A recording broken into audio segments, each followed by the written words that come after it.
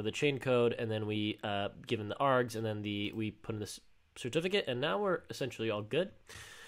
So we've installed and instantiated this chain code on the peer, and now we have to connect to this peer and to run this fab proxy to actually be able to use some Ethereum tooling such as Web3 and Remix to talk to this smart contract and to this peer. So let's go ahead and do that. Okay, so here I'm going to quit this node session. Okay, so we're in the fabric-chaincode-evm, and then here we'll do that same thing. So now what we want to do is we want to export some environmental variables. So Fab3 needs to know our go path. It needs to know what user we are, what port to connect to, what chain code ID to listen for, and what channel. So our channel is the my channel, our port is 5000, and our user is user1, and then we already have our go path. So let's go ahead and do that. So here are the using Web3 instructions. So this is what we'll be using, and then this is kind of all the environmental variables like the Fab3 config, the user, the org, the channel, the chain code ID, and then the port. So let's go ahead and go copy and paste that into here. Okay, so let's go. So now that we've done that, we can go ahead and run. We can run go build. So we're targeting this fab3 command, and that is going to run our main program. So again, if we look back into our actual project, what we just did is we told go to go into fab3, and then into command, and then into main, and then it looks for all of these environmental variables, and then it connects to the channel, and then it creates the Ethereum service, and it essentially starts this fab proxy. Okay, so we've built that, and now we can do bit./bin and then fab3, and that should run starting fab3 on port 5000, and then if we go to port 5000, we should be good to go. Let's see. Yeah, cool. So we're running our fab3. Everything looks good here. Now in another terminal window, we can start this again. First thing we have to do is we have to install Web3. I've already done that, but you just run an npm install, and then you can see in the instructions here we have something like install web3 0.20.0. I've already done that, so we can check. After we do that, we'll start a node session. So in our node session, we can go ahead and say require Web3, since we'll be needing to use that. After that, we will use this we'll create a new Web3 instance, and then we'll say to connect to localhost 5000, because that's where our fab proxy is running, and that's where we've implemented this JSON RPC API that Ethereum can talk to. Cool. So now we can use some of the Web3 libraries, such as like the web3.eth.accounts. So we can check that. Cool. So we have our accounts. Let's go ahead and set our default account. So to set our default account, we just do something like this. And now we're ready to work with the smart contract. So let's go back into Remix, and what we have to do is we have to get the simple storage ABI. So the ABI is some metadata about the smart contract. So it essentially can check for things such as, what are the inputs, what kind of outputs are there, what's the name of the function, and things like that. So in our remix, we've already compiled, but we can refresh and we can check that again.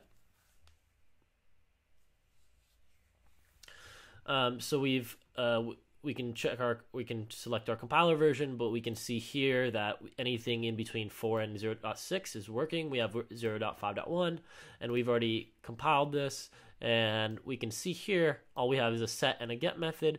And then in our ABI, if we click on details, we can see some of the metadata, and then we can see our ABI. And this is just our, what's the name of the function? What are the outputs? Is it payable? Is there going to be a balance? Stuff like that. So we'll go ahead and copy that to clipboard. So, and then we'll actually we'll create a variable. So simple storage ABI, and then we can go ahead and paste all of this in, and that should be okay. So what we did is we copied and pasted that ABI code into here, and just set it into this variable. And the next thing we have to do is actually get the bytecode. So we've set our ABI, and then now we need our bytecode. So simple storage bytecode is equal to, and then what we will do here, I'm gonna so what we'll do is we can check our bytecode and the details, and this is this thing for us. So this is why Remix is really nice, is we can go ahead and just grab the bytecode from here and then paste it into our node session. We have our bytecode now. So at this point, we've set our bytecode, and then now we want to create a instance of the, or we want to pass in and create an we want to pass in the ABI for the contract. So it will say something like simple storage is equal to 3.eth.contract, and then we're passing in the simple storage ABI.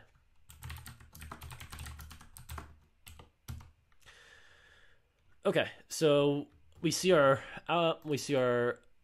functions there, so that looks good.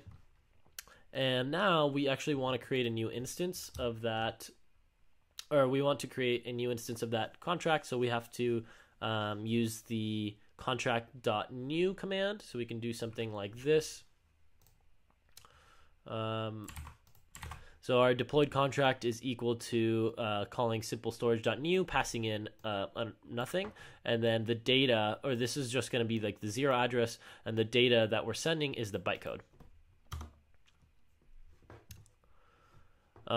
Cool. So at this point, we're ready to get our address. So the way to do that is we can say my contract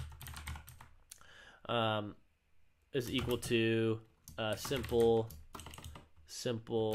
storage at, and then we have to go ahead and get the address. So the way to do that is get transaction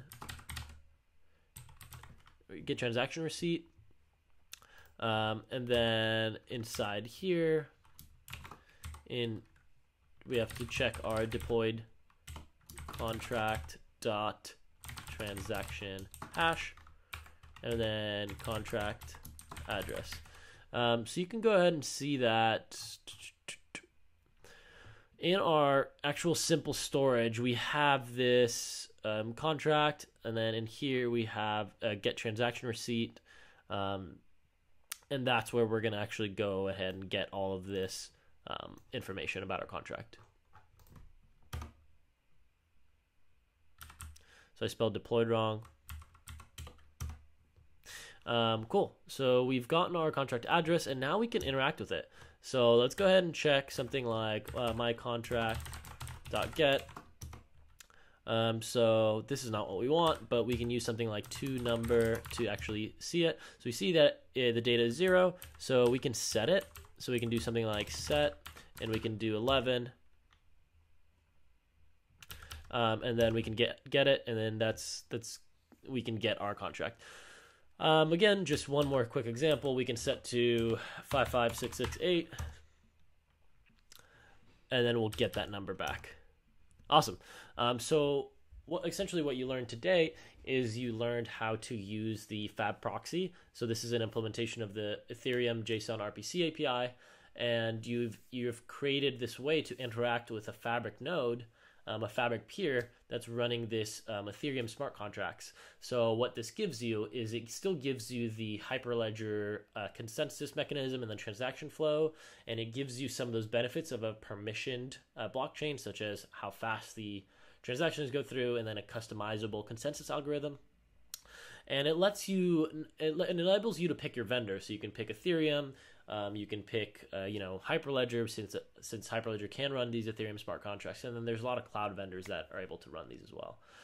So hopefully you learned something, and again, as always, subscribe, like, and hope to see you next time. Thanks for watching.